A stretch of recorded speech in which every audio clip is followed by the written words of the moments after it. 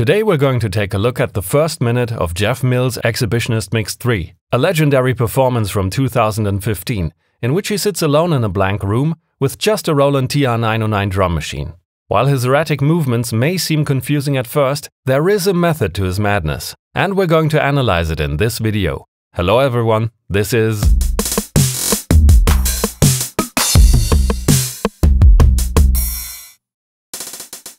Jeff Mills taps in most of the rhythms live by hand. He doesn't program them on the step sequencer. To tap in the first beats, he needs a guide, because it would be unnecessarily difficult to do this with only the running light of the sequencer. The Roland TR-909 has no metronome, and neither does this Behringer RD-9, so we have to make our own.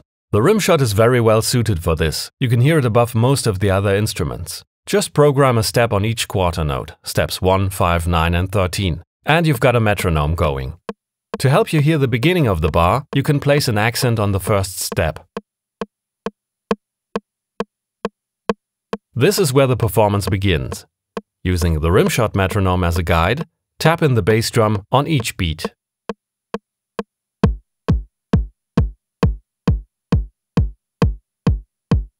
Next are the hand claps. These are supposed to go right between the kicks into the offbeat.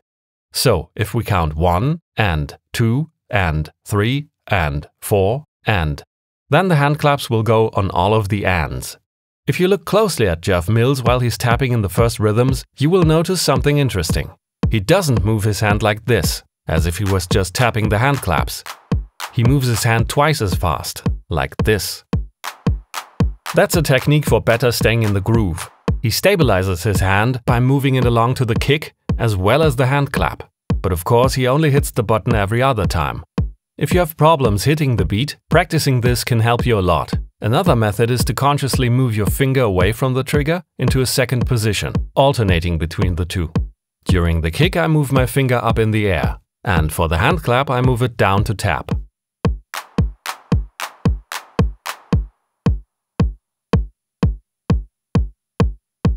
One of Jeff Mills' favorite techniques is to mute an instrument, tap in the beat without the audience hearing it, and then unmute the instrument when he needs it.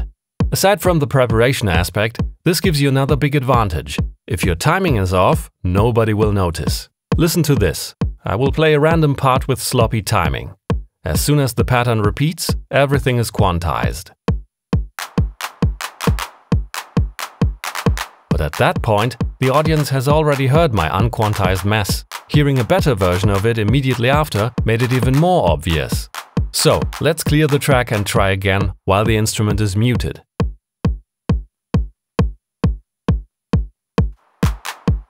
See? And even if you make a mistake, just let it run for a few bars and then correct it via the step sequencer. Everybody will think it was intentional. Okay, so let's use this technique to tap in the offbeat hand claps.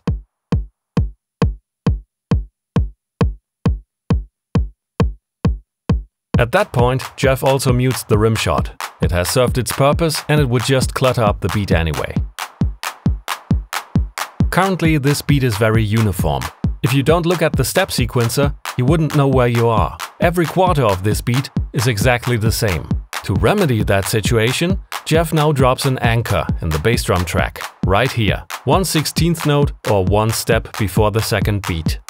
This gives it structure, and we can use it as an orientation for tapping in the next beats. Now Jeff performs a rhythm on the low and mid toms. Sadly, on the RD-9, you can't tap in multiple instruments at once. This means I have to keep my left hand on the instrument selector buttons while I tap in the respective instrument with my right hand on the trigger button. The beat starts at the one end, so step 3. I'll slow it down a bit. Pay close attention to what happens when the pattern repeats.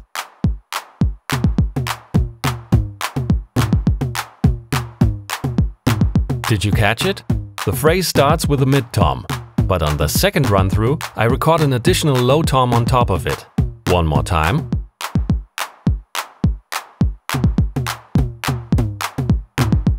And once again at full speed.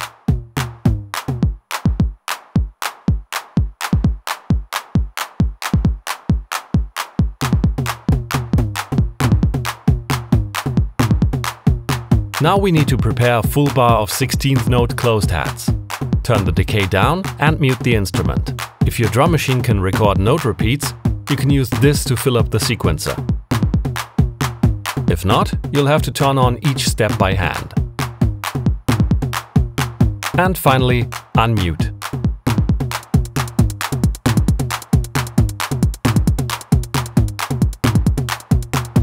The rimshot still contains the metronome, so let's clear it. Instead, we'll play this rhythm. One hit, followed by 2 double hits. Be sure to start the rhythm here, on beat 2, so step 5. Now back at full tempo, you'll have to be quick for this one. If you can't keep up with one hand, you can alternate between both hands. So, you know the drill, tap it in muted for later.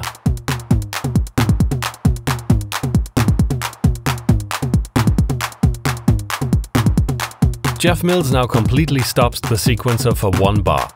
There are 4 things you will have to do. First, you will have to stop the sequencer right before it reaches the first beat again.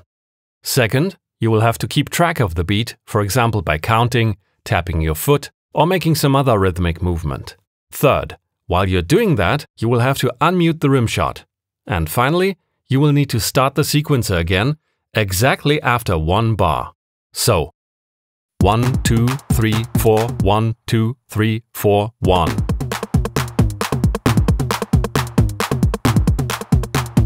Just like with the closed hats, we'll prepare a bar of snare hits.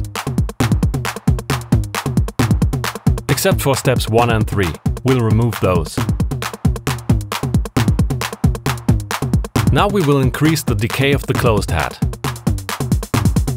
During the last quarter of the beat, we will now quickly turn up the snare volume. But by the end of the bar, the snare and the hi-hat will both have to be silent again.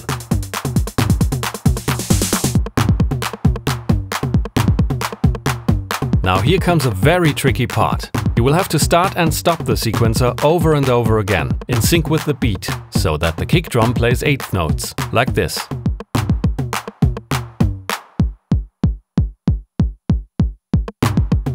Pay attention to the rimshot on step 2. You have to stop the sequencer before it reaches that rimshot. That's not exactly easy to do at 134 BPM. But to make life easier, we can just remove the rimshot on step 2.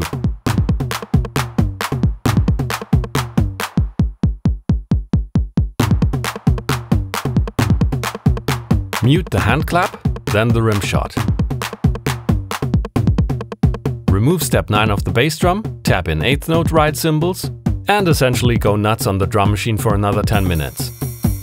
As always, you can find this transcription and many more on our Patreon. If you want to see more videos like this one, give it a thumbs up, subscribe and ring the bell. And tell us in the comments which beats you'd like to have us dissect in future episodes of Drum Patterns Explained. Beep, bunny.